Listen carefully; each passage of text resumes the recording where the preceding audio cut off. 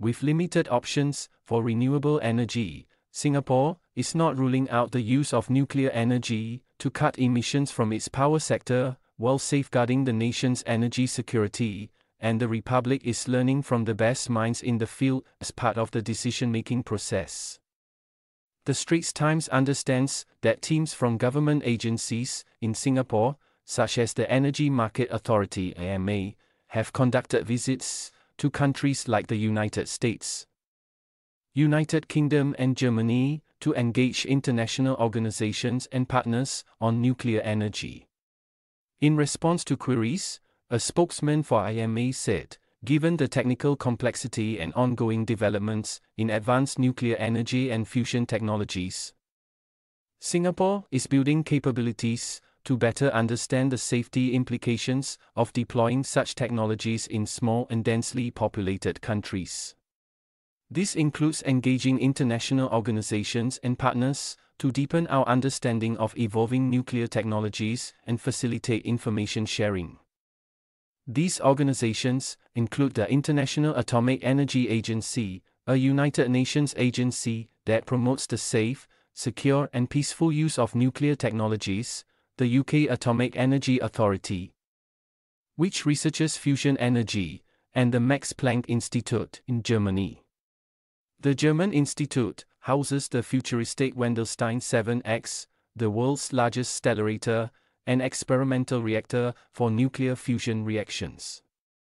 The IMA spokesman added that Singapore is also working with regional neighbors through ASEAN platforms to build the region's capabilities in nuclear safety and emergency preparedness and response.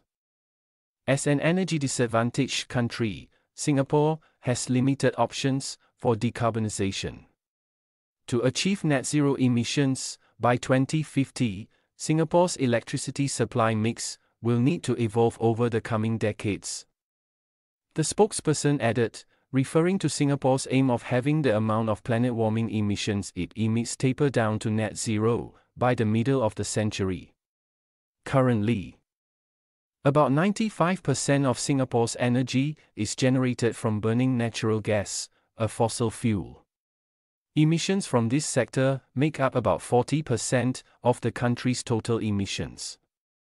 We need to study various low-carbon alternatives, such as hydrogen, deep geothermal systems, biofuels, and new forms of nuclear energy that could potentially enable Singapore to decarbonize the power sector in the longer term.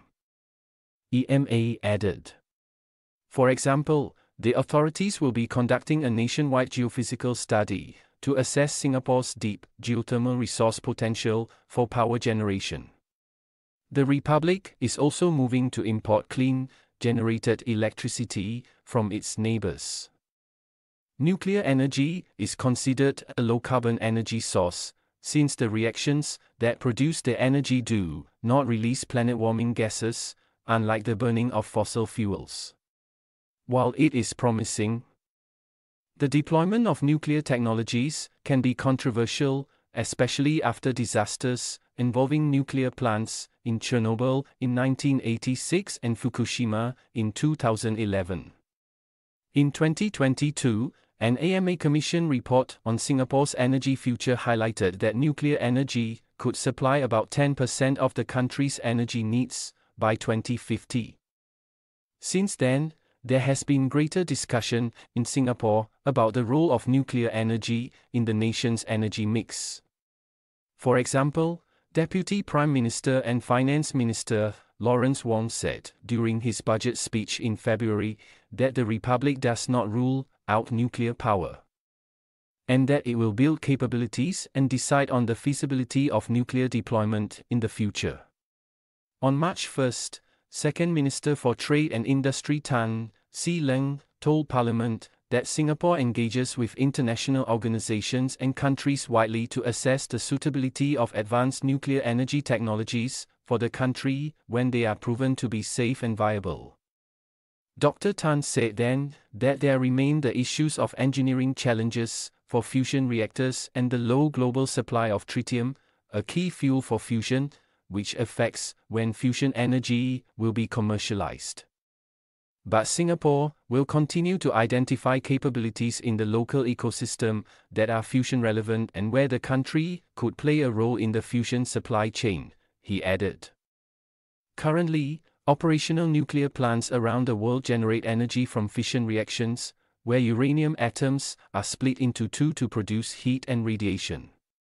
Nuclear fusion, on the other hand, happens when two nuclei, or masses of protons and neutrons, fuse into a single heavy nucleus, producing massive amounts of energy in the process, with no long-term radioactive waste. A problem with commercial nuclear fission plants. Other than consultations with international experts, Singapore is also moving ahead on nuclear energy in other fronts.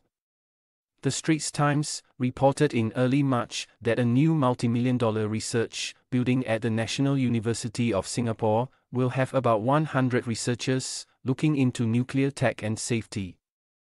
From the latest in small modular reactors (SMRs) to how radioactive materials can disperse if there is an accident. SMRs, which are also not yet commercialized, are smaller and advanced nuclear reactors that promise to be safer than traditional nuclear power plants. Singapore has also been supporting research into relevant areas of nuclear safety, as well as training a local pool of scientists and experts via the Nuclear Safety Research and Education Program that was set up in 2014. Said EMA.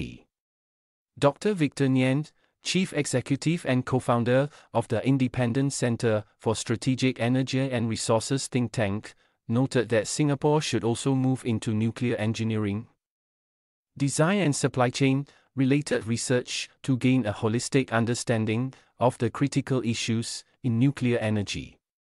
When asked to comment on the types of nuclear reactors that could be deployed in Singapore, Dr. Nguyen said it is very likely that only SMRs and microreactors may be suitable on land. Floating nuclear power plants could be another option, he added. Factory-built SMRs can be easily shipped to a location for installation.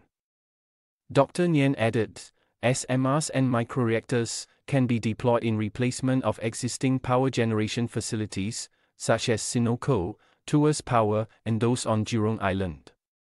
However, Singapore will still need to carry out a feasibility study to determine the suitable sites and technologies before a decision can be made.